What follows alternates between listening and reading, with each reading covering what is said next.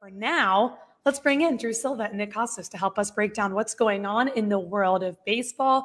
Let's begin in the NL East. Obviously, getting a lot of headlines with the New York Mets, specifically Atlanta Braves now with injuries happening to Duvall. So we'll see kind of how this division plays out.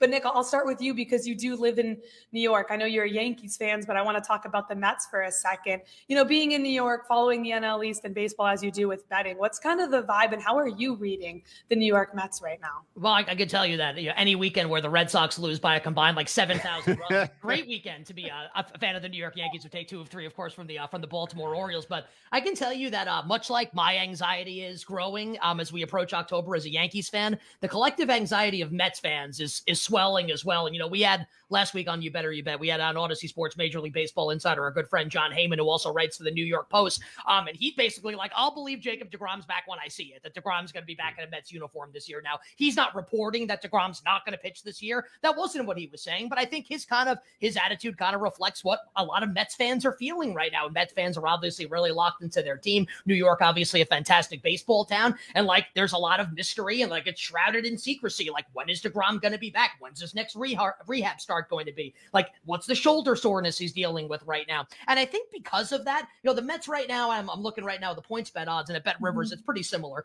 The Mets minus 150, Braves plus 105. I think these two teams are like pretty equal. If deGrom's not going to come back, I think there's a case to be made. The Braves are probably better, and the Braves have certainly played better since May began here. So I think basically like whichever team is plus money is worth taking a shot on here. And the longer we go without Jacob deGrom coming back, and again, it's not that I think he's definitely not going to come back, but like you start to be like, hey, like what's actually happening here? So if the Mets were plus 105, I would say, hey, let's take a shot on the New York Mets here. I really think it's basically like whatever team is plus money is the team probably to look at here. I don't think there's a lot separating the teams, despite the fact the Mets currently hold a 2.5 game lead atop the NL East. Yeah, I mean, I think frankly, like the Mets fans probably thought that the collapse was coming sooner and more aggressively than it has. So maybe they're playing. Oh, I think you're wrong about that. I think Mets fans are conditioned that this is going to be like, you know, like with the Marlins in 2007 and the Phillies and in 2009, what we saw in that time period here. With Tom okay, let me reframe that. I season. thought the Mets collapse was coming more quickly than it has. So maybe they're playing with house money in my mind right now. Drew Silva, do you have a read or any inside sources that tell you deGrom is actually on the radar this season? And does that ultimately make a plus EV bet on the Braves at plus 105? I mean, you hope that what he's dealing with is just routine soreness. Like, he made 3 minor league rehab starts and they were all very successful. He looked like Jacob deGrom. He was hitting triple digits with his fastball, and then he feels a little achiness in that shoulder, which scares you. But he threw a side session the other day.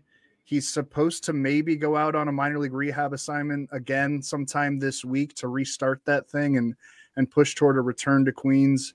I don't really have a good read on the situation. I don't think the Mets really have a good read on the situation. They've slow played this the entire year.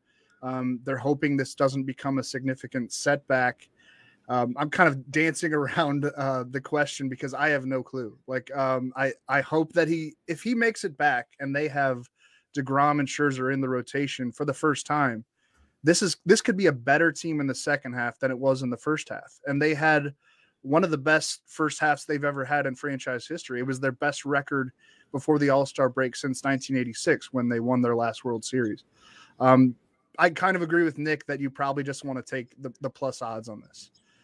The team that has the plus odds feels like the better bet because it's really close. And I mean, so much is dependent on the trade deadline too. And that's another level. Well, that's what I was going to actually follow up with you, Drew. I am curious as you talk about, Jacob deGrom and what they'll do, whether it's adding relievers or a DH or whatever we're hearing from the New York Mets. And the Braves now probably have to make a trade too because Adam Duvall's season-ending surgery and a few players kind of struggling like some in the league right now on the Braves side. Pretty good last year at the trade deadline. Exactly. So there's certain teams, and I think the Mets are one and the Braves are another team that aren't afraid to go out and take on big contracts or whatever have you. So is this kind of a sit and wait and see who both the Braves and Mets add at the trade deadline, or would either of you guys feel inclined to get involved now?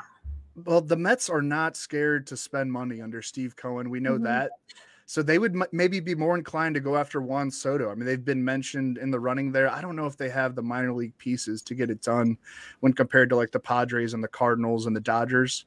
But that's the Juan Soto factor is huge here too. I would expect the Mets to do more at the deadline just because they've been so aggressive under this new ownership. The Braves probably need more pieces, though. They need another starting pitcher, too. Like Ian Anderson has been pretty awful, which, it stinks because he had such a promising start to his career. Spencer Strider might run into some workload issues. Charlie Morton's not getting any younger. I think they need a starting pitcher and they need an outfielder. And I wonder if they're going to be able to get impactful players in both of those spots.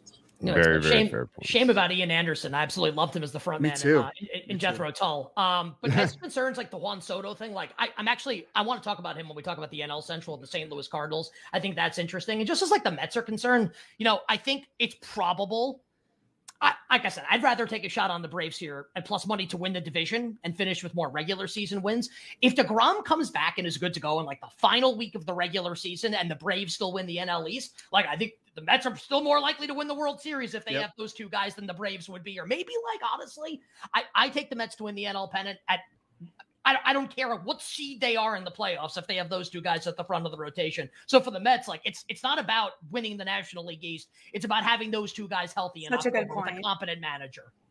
Also, if you're the Braves, you have a clear path to the playoffs via the wild card at this point. You're not, the fabric is a little different, in terms of priorities. Plus you're the reigning world champions. Like the idea that you're going to give up all of your future assets to try to win a division this year is a little soft, right? So yeah, there may be Braves perfectly comfortable heading in as a wild card to try to defend their title.